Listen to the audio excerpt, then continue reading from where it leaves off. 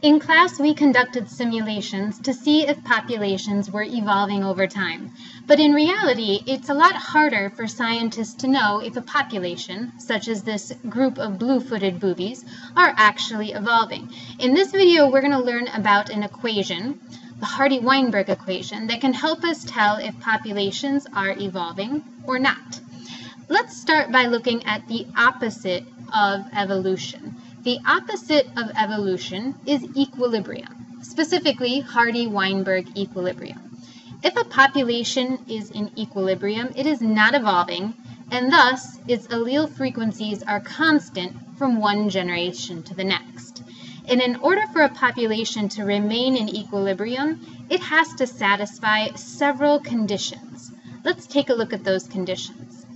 The first one is no selection. No mutation is the second. An isolated population to prevent gene flow, an infinitely large population to prevent genetic drift, and finally, random mating. These conditions may look familiar to you because they're basically the opposite of the 5 forces of evolution. An important thing to note is that any violation of these conditions will disrupt equilibrium.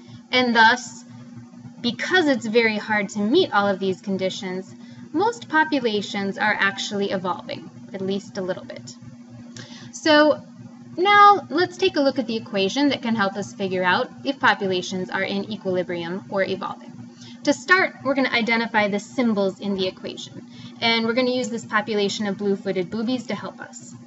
So in the booby population, no webbing on the feet is dominant, webbing is recessive. And let's say that we know the genotypes of these boobies. Well, the frequency of the dominant allele is symbolized by P, and in this case, it would be 0.3.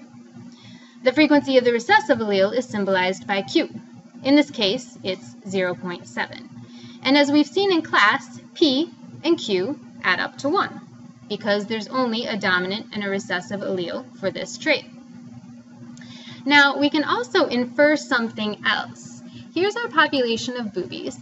We could also infer that the frequency of the homozygous dominant genotype, this one, plus the frequency of the heterozygous dominant genotype, this one, plus the frequency of the homozygous recessive genotype, this one, and this one, also are going to add up to 1, because those are the only 3 possible genotypes.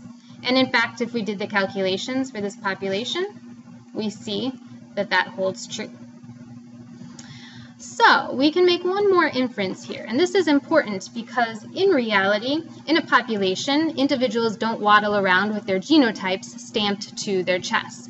But we do know that in this population, the frequency of the dominant phenotype and the frequency of the recessive phenotype, these 3, are going to have to add up to 1, because those are the only 2 phenotypes, dominant and recessive. And in case if we calculated this, we would see that it is true. So this put together helps us derive the Hardy-Weinberg equation. Here it is. P squared plus 2pq plus q squared equals 1. And this actually makes quite a bit of sense. P squared is really the frequency of the homozygous dominant genotypes. If P is the frequency of the dominant allele, the frequency of getting both dominant alleles is P times P, or P squared.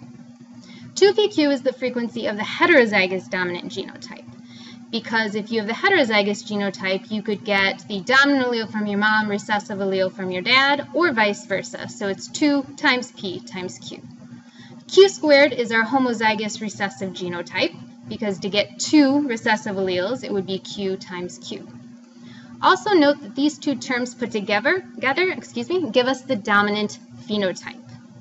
So what good is this equation? Well, first of all, it's important to note that for a population in equilibrium, both the Hardy-Weinberg equation and the simpler equation, P plus Q equals 1, are both true.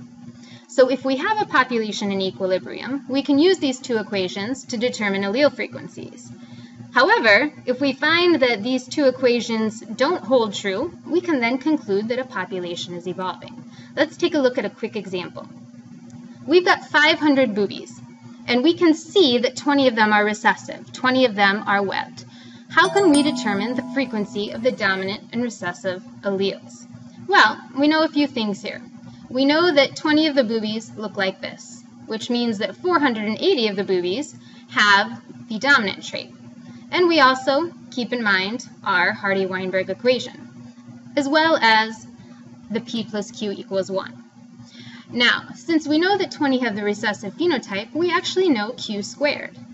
So we could say that Q squared is equal to 20 boobies out of the total population of 500, which is 0.04.